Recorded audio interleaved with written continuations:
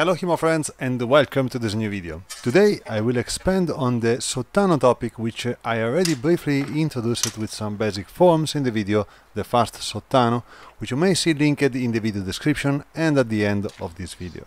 Today we will see a couple of actions to land the Sottano, with some variations of them related to the different situations. All of the actions we are going to watch right now have something in common. They all start with a thrust in opposition to the opponent's sword, be it on the inside or on the outside. In some of these actions, the thrust may be intentioned to hit, and the Sottano is a follow-up attack, while in others the thrust is feinted, meant to stimulate the parry and steal time from the attacker. The first action we are going to watch right now follows this pattern. Thrust on the inside line with an opposition, and on the opponent's parry, reverse Sottano toward the exposed arms. This action is good against all of those opponents which tends to parry high in a Kron or Corona position. The initial thrust, be it a real thrust or a feint, is meant to stimulate that reaction, so aim for the upper chest, the neck or the head. You are now in front of a decision.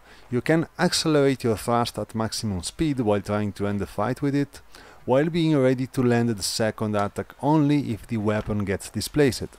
Or you can either already prepare your action, let's say in a more measured way, using a feint and a different footwork. While going for the first option, you start thrusting at the opponent while stepping/running at him with an opposition properly placed. Concentrate yourself in feeling through the blade if the action gets displaced or not. If the action gets displaced, charge your Sottano with a big circle over the left shoulder and keep moving toward the opponent's right side while defending yourself with the blade positioned in a posto di donna sinistra quadrant. In this way, you defend yourself with movement, placement and also with your blade. If you want a lesser, let's say, explosive action instead, you can work out your action from a feint. Push your blade into an opposition and threaten the opponent in a realistic way. Here I suggest a more or less extended lunge depending from the situation as footwork. Then land your reverse Sottano, always by doing it properly with a proper charging motion, while stepping forward and slightly sideways with the left foot in the meantime. Here, if everything is gone well till now, chances that you will receive a riposte, which will be either from the right or from the left. Here you can see both the forms I use to parry those blows. If my opponent goes for a mandritto, posto di donna, if the opponent goes for a reverso, posto di finestra. Then I answer back with a blow on an open target. I either use a fendente or a mezzano depending from what it feels comfortable and smart at the moment. Now, everything I have shown you till now can be easily done to land the mandritto Sottano instead, but this time our action starts with a thrust on the outside line instead, with a crossed hand opposition, which is what I think Marozzo calls punta incrociata. In fact, this action follows one of his patterns. Here I personally find harder to use the cut as a follow-up against the parry while trying to land the thrust from the very beginning, because the two Sottani are radically different in terms of mechanics. The way they are charged and the space needed to do so are completely different. Nonetheless, I think it is definitely possible to land it while moving forward, as in the first case I've shown you before, depending from the opponent and when the correct case arises. It is far easier instead to land it while feinting the thrust, as in the second example presented before.